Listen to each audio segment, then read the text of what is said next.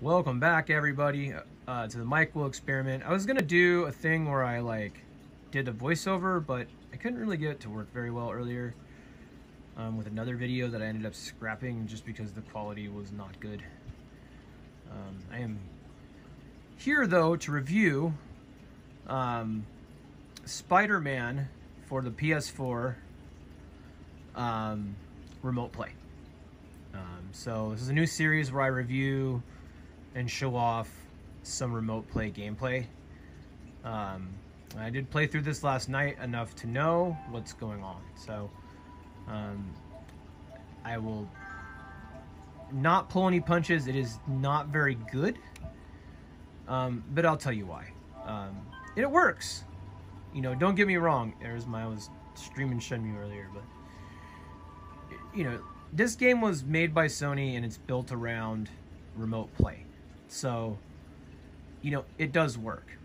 But the problem is that Spider-Man is a combat heavy game. It is absolutely intense. One of my friends called it like a Street Fighter game. It kind of is. Check out, this is the 1000 PS Vita. It doesn't have a beautiful screen, an OLED display. It just really pops off there. We really love the OLED display.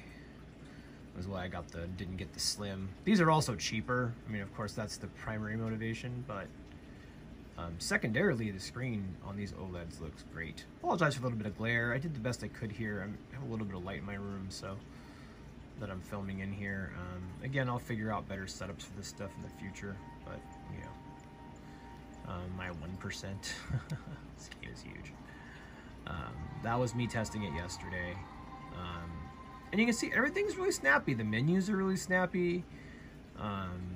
It looks pretty good at the 568p or whatever it is. I believe that's the top resolution that you can run. The problem comes into there's a button issue on this system. And the issue is that there are two trigger buttons, L and R. Then on the back there is this awful touchpad, and I hate it. I don't like it. It's not good. And what the touchpad is basically, just to demonstrate, I guess we have a little light, I guess. R1 or R2, R3, L2, L3. A lot of the moves in Spider-Man means you have to be holding it from the other side and somehow managed. I think I'm doing something on the screen probably because I'm actually able to see what I'm doing. When you're trying to do this from the other side, it is impossible. So most of my review for this game and my low score comes from that fact. You just really can't play the game as it's intended to be played. Now what you can do, oh, I died. Whoops. And what I am doing, by the way, because I still am going to play this in bed, and you can't stop me, is you turn down the difficulty. As you can see here, I can still jump, you know, I can still pull moves off.